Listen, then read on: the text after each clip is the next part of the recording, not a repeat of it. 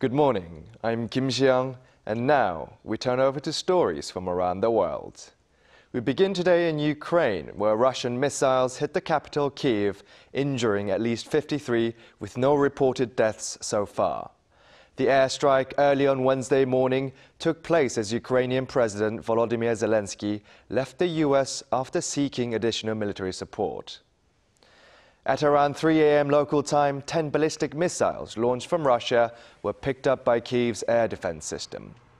The Ukrainian Air Force said that the Russian missiles were all intercepted, but the debris landed on residential areas, including a children's hospital. Kyiv has been constantly receiving drone attacks recently, and this was the third missile strike on the capital in the past week.